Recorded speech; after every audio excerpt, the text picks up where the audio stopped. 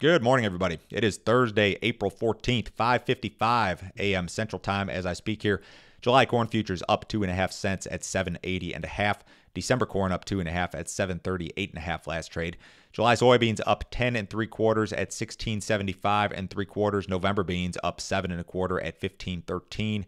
July Chicago wheat up 1 at 11.22 1/4. July Kansas City wheat up a half cent at 11.78.5. July spring wheat down 2 at 11.57. If you guys are listening on the podcast, as always, appreciate it, guys. Leave me a rating or review. Could use some more on that Apple app in particular. If you're watching on YouTube, make sure you subscribe to the channel. My goal is to get to 5,000 subscribers. We're only a couple hundred away as of this morning. If you need some additional assistance from me, go to my website. It is www.standardgrain.com.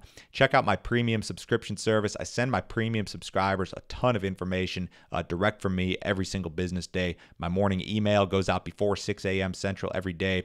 That email includes all of my grain marketing recommendations, all sorts of charts, graphics, weather info. You'll also get my subscriber-only videos as part of this package. I do a new one every single day.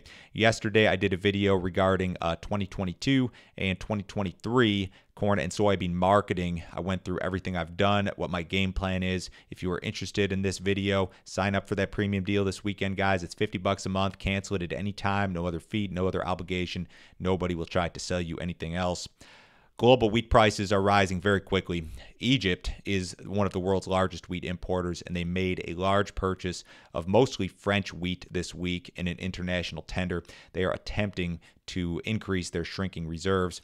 Egypt's state grain buyer bought 350,000 tons. It's about 13 million bushels of wheat. Most of the wheat was priced near $490 per ton, including freight. That's a price that is 44% higher than Egypt's last big purchase in February, and that last purchase was made prior to the invasion. One European trader said this: "There is no end in sight to the war in Ukraine and no serious peace talks. Prices are very high, but I think some importers are worried that prices could get even higher."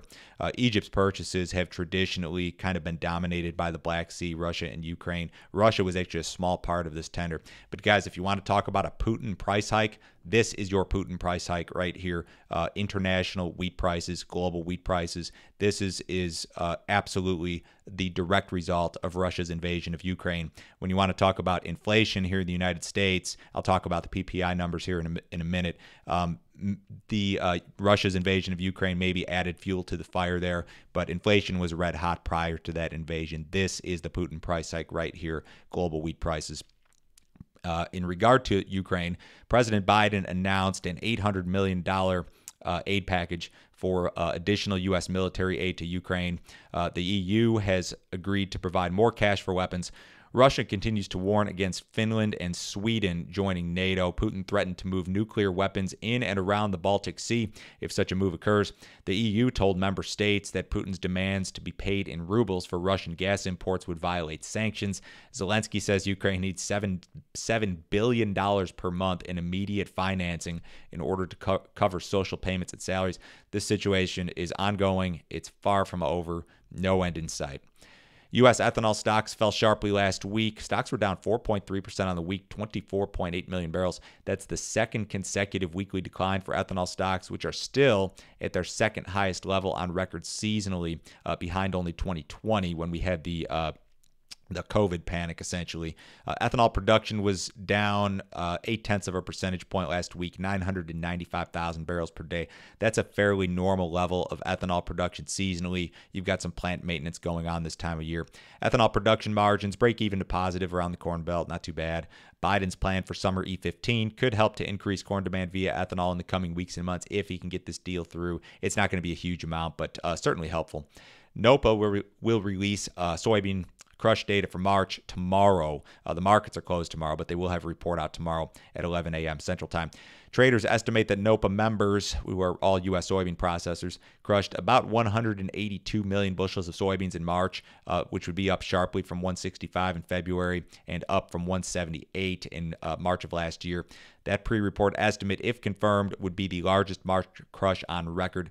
The National Oilseed Processors Association, NOPA, they represent 95% of all U.S. soybean processors. USDA projected last week that domestic crush would account for 48% of all demand for soybeans grown in the United States, which is pretty typical. Your demand base for soybeans grown here in the United States, about half exports, half crush, a little bit in the middle. To get back to the inflation news here, inflation at the wholesale level is record high. The government released monthly producer price index data, PPI data, yesterday. Producer prices rose by 1.4% in March. They are up a whopping 11.2% versus the same month last year. That print, 11.2, is record high, although that data set only goes back to 2010, where your CPI numbers go back much, much further than that. Greater inflation at the wholesale level, of course, is a precursor sometimes to more inflation at the consumer level. Companies pass down their costs to consumers in a lot of cases. The government reported earlier this week that consumer inflation, the CPI, rose by 8.5% in March versus the same month last year. That's the biggest year-over-year increase since 1981.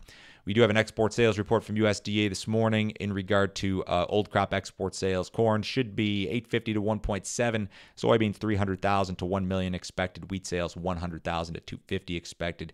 Remember, guys, grain markets are closed tomorrow in observance of the Good Friday holiday. We'll reopen Sunday night at 7 o'clock Central following a normal close here today. Cattle market was higher yesterday. Cash cattle was kind of a wide range, most of it at 139. There was some as high as 145, but I think 139 caught most of it. Boxes were a little bit lower. U.S. dollars down this morning. The stock market's mixed, pretty quiet. Bonds off just a little bit. Crude oil is down 102 in the June WTI at 102.77. I am out tomorrow. Markets are closed. Happy Easter, guys. Have a nice weekend. I'll be back Monday.